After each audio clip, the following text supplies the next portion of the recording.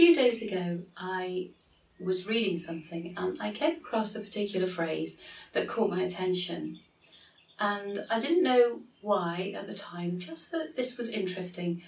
And what I've learned to do over the years is when this happens, and I don't know why, to just make a note of it and then wait for the Holy Spirit to show me what it is that he wants me to learn or to understand from that sentence.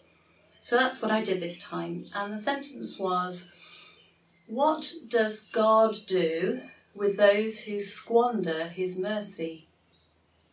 He pours out more mercy. He is rich in mercy.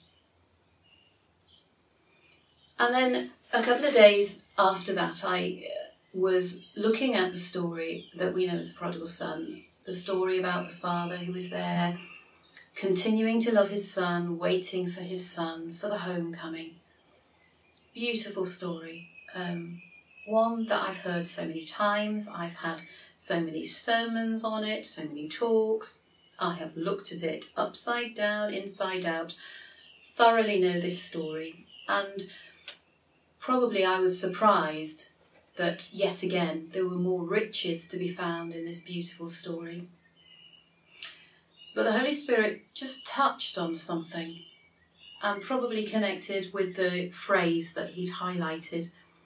So I looked again at this story and I thought about the Father who loves unconditionally, the Father who never gives up hope, the Father who is there waiting to restore, waiting to lavish mercy upon his Son.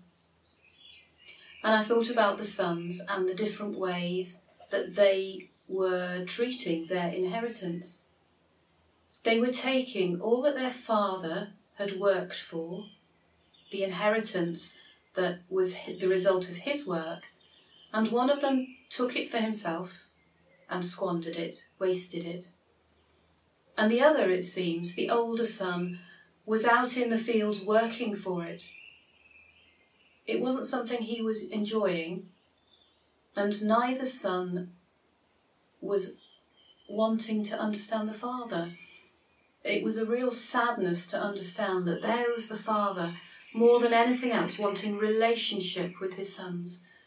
And one of them took it and ran off, and the other was there, but not with his father, actually out there working for something that was going to be his anyway.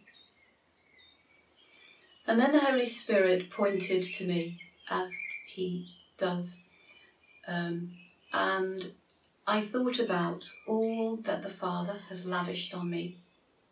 I thought about the things that he has given to me as a child of God. His love, his peace, assurance of salvation, authority with Christ, so many gifts from the Holy Spirit, and what have I done with it? Over the years, what have I done with it? Have I squandered it? Have I wasted it? Have I kept it for myself? Have I shared it with anyone? Have I worked alongside the Father so that I can understand how to steward it well, how to invest it, to even know from him what he wants me to do with it? And I thought about the phrase about how God is merciful to those who squander his mercy. And I thanked God for this beautiful, merciful Father. And I thank God that he is a Father who loves unconditionally and is there waiting for his children to come home. And I thought about this Father who wants more than anything to be in relationship with his children. And the inheritance is there. It's a gift, but he wants relationship. He wants to have that connection, that heart connection with each one of us. And I would like to say, when I thought about this question, that out of the inheritance and the relationship with the Father, that I would always choose relationship rather than inheritance. But it took me by surprise.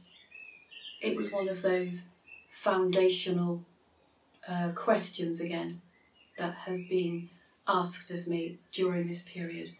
What is it I am really living for? Is it all that God has given me, which is so good, is so abundant, or is it God himself?